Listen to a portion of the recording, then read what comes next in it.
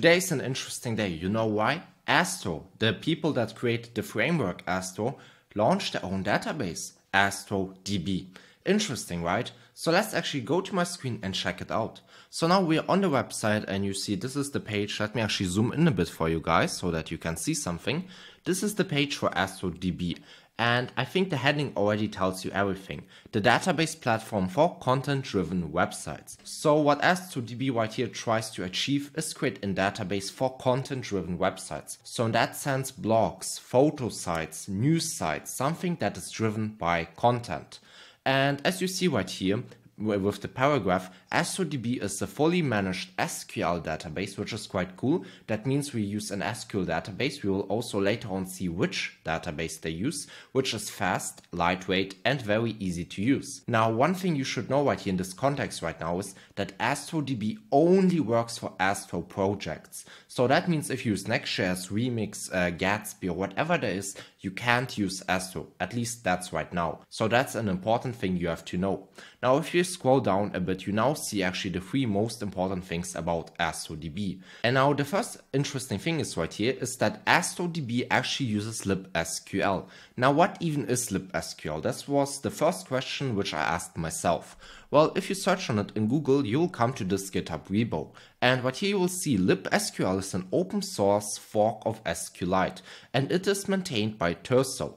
Now, Terso is also a database provider. They provide SQLite also on the edge, which is quite cool. But the important thing right here is that libsql is open source and just a modern fork of SQLite. Now, why do they actually use libsql? Well, a few things. Of course, it's modern, it's faster, it's easier. Okay, maybe not faster, but it's easier. And with that, you can also achieve local development without needing a Docker environment.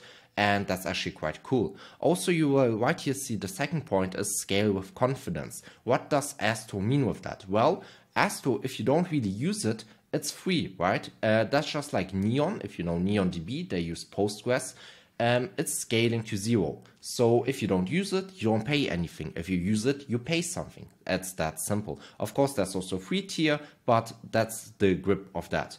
And then the third thing that they offer is actually that it's automatically configured. Now, what does that mean actually? Well, right here, Astro or AstroDB uses Drizzle ORM as an ORM. Now, Drizzle ORM is great. It's a TypeScript ORM. It's headless. It's easy to use. It's actually faster than Prisma. And it's actually able to run on the edge. And that's important because if you scroll down a bit further right here, they tell you, first of all, the possibilities, the use cases. But if we scroll down a bit further right here, you will see global distribution. This is very, very cool because AstroDB can actually live in multiple places. What I mean with that is they tell you right here, create databases in 8 different regions around the world, like the EU, the US, Japan, etc. This is quite cool because your database can live at the edge, and for example your website can also live on the edge, and with that we will just see way faster websites and way faster mutations, etc. What else do we see right here? Well, it's built on SQL. We already talked about that, libsql. We see the TypeScript ORM. This is again Drizzle, and again I love Drizzle, it's great. Then you see zero login. This is quite cool actually. When I looked at this website and saw that, it was quite astonishing in my opinion, because you can just export it with one button, your whole database, using SQL or CSV, whatever you want, and then you can just export it easily. Well, for example, Planetscale right now, you can't do that. You have to use their CLI, which is fine, but it's very cool that they offer it right here with just a click of a button.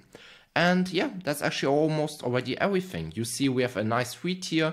You can create your databases. You have 1 GB of database included, and I think that's fine enough for a free database, to be honest. So it's quite cool, it's generous, and it's, in my opinion, from what I saw in the docs, very easy to use. And now guys, that's actually already all. This is AstroDB. And if you want me to actually build something to create a tutorial with AstroDB, with Astro, with the Drizzle ORM, which already comes automatically, where we check out, for example, local development, how mutations work, how the configuration works, how deployment works, then write a comment and I will create a tutorial at some point in the future. And now I hope you enjoyed this video. You could learn something about AstroDB. And with that, I hope you're subscribed. I hope you liked this video, and bye.